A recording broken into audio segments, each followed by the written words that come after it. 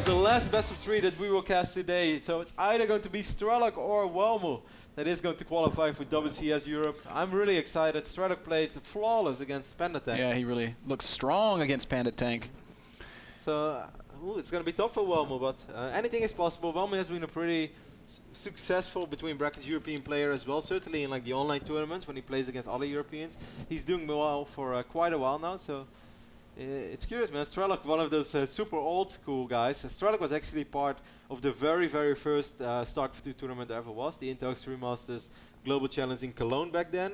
I remember that like the Muslim and me were making jokes that Strelok actually thought that Storm heals up his Marines because he kept sending in it. But that's of course a super long time ago. Strelok has been we've had jokes at the expense of Strelok for years now. Yeah. Like, I think you should tell the China story because there are a lot of people on stream, a lot of new faces to StarCraft II. Okay, I'll definitely tell this China story, but first I have to remind you of the one thing we used to beat him up over the most, which is in TVZ. He would always inevitably unsiege every siege tank right as the Lings would be attacking. It was like every game he ever lost was because he unsieged his tanks. And it's really funny because Strelok played in every single go for StarCraft II, and he always run into either Nurture or Paranoid. Always or lost the same way. Back in the days, you used to play Go for StarCraft II as well. I saw the rise of Stefano. But he was, you know, I really disliked you for having to cast ZVZ every single Sunday alone. That was like the darkest period of my StarCraft II casting career. I'm really sorry, but I need to go through that to get to be the best, right? It's true. No, I think like online cups is a great way. It's like I just knew it. Like I walked to the office on like a Sunday morning, and I knew it was gonna be another 8-hour solo cast, and I knew I was gonna have to cast this annoying freaking French Zerg player. Stefano versus Nurture in the final. Every Sunday. Nurture played a little bit later. I don't know. You played also this other French guy. I kind of forgot the name. Like an other French Zerg. You played him a few times. Il. Like oh, Il. yeah, E-E-L. yeah. Yeah. You played him a few times. God, and I hated casting you so much. Thank you, honesty. Like if there was just some variation in the matchups, I would have been fine. But having to see you cast a single... No, it was fun games, no? Well, there's always I think Nurture and I were doing good games. Yeah, but like by the time that Nurture started playing lots of Go for StarCraft IIs, you kind of stopped playing them. You played more. You had an unspoken agreement. All right, I'm going to start cashing the bigger checks. You can take all the weekly cups. I think it was you either... can take the scraps. I think it was either Tefal or Paranoid that you literally played 2 or 3 times in a row in the final. It was Tefal. Yeah, and it was always 3-0, and I felt so bad for Tefal because he always played a really good Go for, but then in the final he'd lose against you again. Oh, those old days, Elias. So the old Strelok story is from Intel Extreme Masters, Guangzhou, China, which was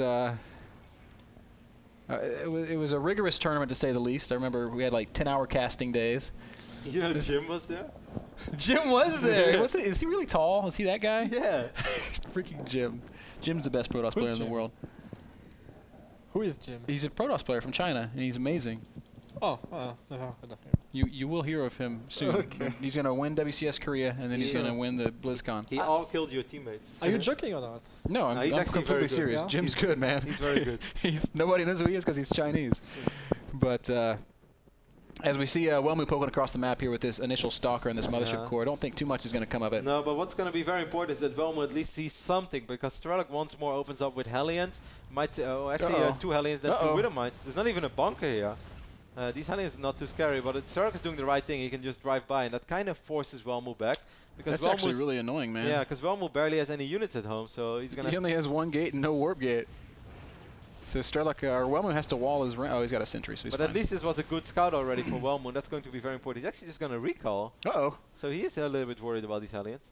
Single Hellion does get in, and will at least get a scout off.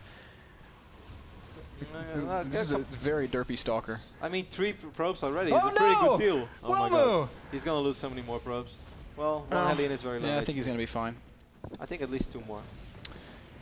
We can tell the Strelok story now, though, as we've got this this downtime here.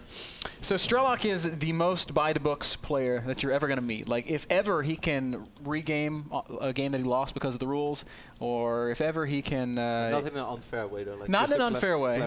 But he is by the letter of the law. Well, technically, we're only allowed to have 3 observers in this game, so I'm going to have to ask the 4th observer to step out. Yeah, Strelok knows all the I mean, if I need to, I can consult an admin, but I think you guys will, agree to be men about this. And work it out amongst yourselves. That's the Strelok play. If you run into me in the past, then you know that I'm right. Yes, because nobody knows the books better than Strelok. He's got them memorized. Hidden third base, by the way. This is something he did in his game against Panda Tank as well. On Belshire Vestige. So, in China, Strelok hosts a match against, was it Revival? Yes, it was Revival, but man, I think you're going to have to hold that thought real quick, because we're going to see a pretty scary drop right now by Strelok. He's going to drop Widow Mines as well. The Observer is almost out, but still, this is going to take some mining time. Wow, Widow Mine got a reasonable shot off as well. Again, 4 probes. Oh, well, Mothership Core is going to die as well. Man, this is already a very successful drop. And we had Hellions running by in the natural as well. Probes are kind of lining up. Wow, Welmu is losing so many probes. God, Strelok is just relentless today in killing probes. He's really got a good feel on this matchup right now. Look, 2 Marines still just hammering away 21. at the main base. So Welmu is. Oh god, this is like curtains. Yeah, that's literally game ending. He's got 3 bases behind this. The good thing is at least like Welmu's sort of gonna have time to stabilize, because Strelok is following this up very, very economically. But hey, this is still not over. Oh my god, Welmu. Oh, he's going to run them all back to the main where there's one more Widow Mine, but it did just blow up on a single probe, so Strelok's sad about that. But still, if you forgot about that Widow Mine. No, he knows. No, are you sure? Oh, okay, he's going to bring He has to know. Okay, Observer's there. God, he lost so many probes. Oh! So many probes, so much mining time. 23 probes killed, so Welmu a little bit behind, to say the least. Yep. So Strelok, being the by-the-books guy that he is given the responsibility of hosting the map. Host Shakuro's Plateau. It was Shakuro's Plateau. He has to host Shakuros against Revival. Now this is in China, on the Chinese server, where we cannot read the name of the maps. We have no idea what games we're hosting. It was one of the most frustrating things ever. No! No! Okay, that one. Still 2 pros and still mining down. Like this mine still kind of pays for itself. That could have been a Muslim. The other one is down in the natural. This story is just going to have to wait for the break. Yeah. Some stories are better left untold. Oh man, but Strelok is doing this so well. That this is the second time we see him just completely pick apart a Protoss player. This is not even a game. From this point on, Strelok is just going to like build a lot of Hellions, Hellbats, and going to make a couple of tanks. And then he's going to move out with 150, 160 supply mech. And there's absolutely nothing that Welmu is going to be able to do about it. So I think you can still tell the story. Okay. So by the book, Strelok host Shakuro's. Oh wait, hold that thought. Just kidding, I'm busting you. Host Shakuro's Plateau to play against Revival. And Kevin and I are casting this game, and Strelok is just playing the game of his life. He is crushing Revival. Revival goes mutas, but Strelok shuts them down. And I can remember thinking, man, Marines are so good. Because he was controlling his Marines well, and he was killing these mutas. As we are going to see another attack here. Yeah, I think Welmu is just going to... Welmu knows that if this game goes on for a very long amount of time, that he's going to be absolutely dead. So I think he wants to try to make something happen. Once more, we have a Widow Mine blowing up on the Mothership Core. That was the only Widow Mine left. But Strelok is right now 20 workers ahead. I think Welmu's still going to try to bust this, but he should also know that's hopeless. Then again, macroing up from this point is pretty hopeless too. Yeah, he's kind of in a lose-lose situation. He's just taking so much damage. It's like those things you don't want to leave because the game is so important, but if this was a ladder game, you would have already won the next one. Yeah, you F10 in. Yes, no GG. Probably a couple of Vitos. Vito. Vito. Or TG. Do you ever TG people? TG? Never. Never. I don't speak to people in game. I don't flame them. Todd does, right? We're not Stefano congratulates people. Yeah. Congrats! Exclamation mark. No sarcasm. I always loved your rationale for that. Well, I'm very good, so if they beat me, they should be congratulated. It does make sense, doesn't it? It makes perfect sense. It's flawless Stefano logic.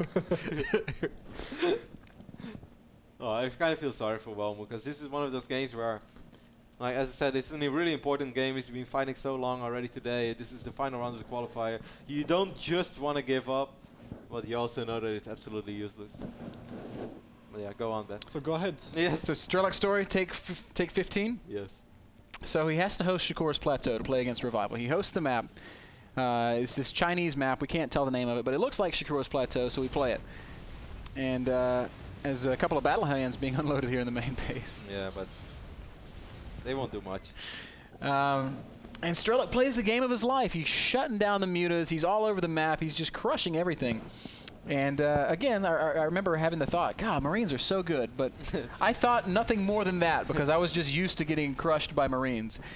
And so after the game, there's like all this commotion and stuff. I'm like, what's going on?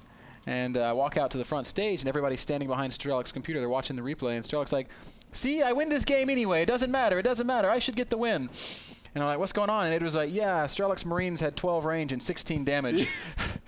and like extra move speed. And I was like, oh my God. So the most rigged Marines of all time. He's playing on a rigged map. And but like, Strelok was really analyzing the replay. He's like, yeah, but my build order, I think... I would have won this game anyway. You should give me the win. Of course, they replayed the game and the whole series, and Revival won 2-0. The next game looked a little different. Revival suddenly looked like the Revival we all know and love. Yeah, those Marines. 16 damage Marines. They were so fast too. They're like stim speed without stim. Poor Mutinous. They're like running faster than the Mutinous and like catching up. Strelok is right now. This is what I predicted early on as well. Like 150 supply mech army. There's just almost nothing that Welmu can do. Of course, when behind, go Dark Shrine. But Strelok showed us before as well. When behind or when ahead, get detection. He has a couple of missile turrets here and there. Actually, yeah, he has one in the main as well. Well, he's actually going to return. He's going to actually turn around. That is, this is what we call an overreaction. Yes. I think those Widowmice will be more than enough. Unless he was very, very intimidated by these two Immortals. Yep. You just wanted to make sure those DTs didn't turn into an Archon. This is also very safe. Tasteless would say he's playing Starcraft with condoms on. Planetary, and this is actually his 4th base. It's like you're up 70 supply and you're getting a planetary fortress. Then you're very safe.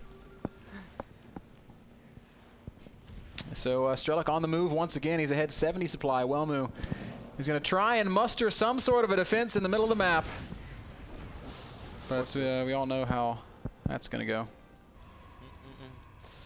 go. He didn't even catch up in workers yet. He's on 55 right now against 62.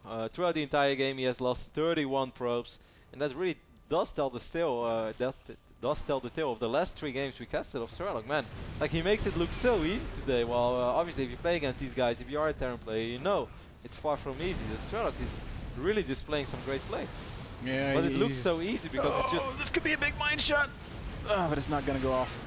Like all he has did in 3 games straight now is kill a bunch of workers early on and win the game. But if it was so easy, everyone would be doing it. So Strelok really doing something right. Strelok hates Nexuses. I love how by accident, while killing the Nexus, he's also killing the probe. More Widowmice, obviously an absolutely unstoppable push right now for Welmu. I think it's time for Welmu to start getting off for game number 2, perhaps get his mind read. Get a map in which perhaps a little bit easier to defend against lots of Hellbats. Yeah, I'm not really sure what the right choice would be though. I do think Daybreak's one of the harder maps to drop, to be completely honest with you. Then again, it's also not the biggest map in the pool, because maybe if you take like a map like Whirlwind, it's going to be a little bit harder to pull the same amount of harassment off, because it takes a lot longer for Widowmines and Hellbats to travel across the map, or Metavex in that case. Welmu is hanging on to the bitter end. Well, as long as I have 1 Dark Templar, I have a chance. But it's very bitter, man. GG. GG is called. Strelok wins the game number 1 very, very convincingly. So he's on match point, almost making it to the WCS, but he's not there yet.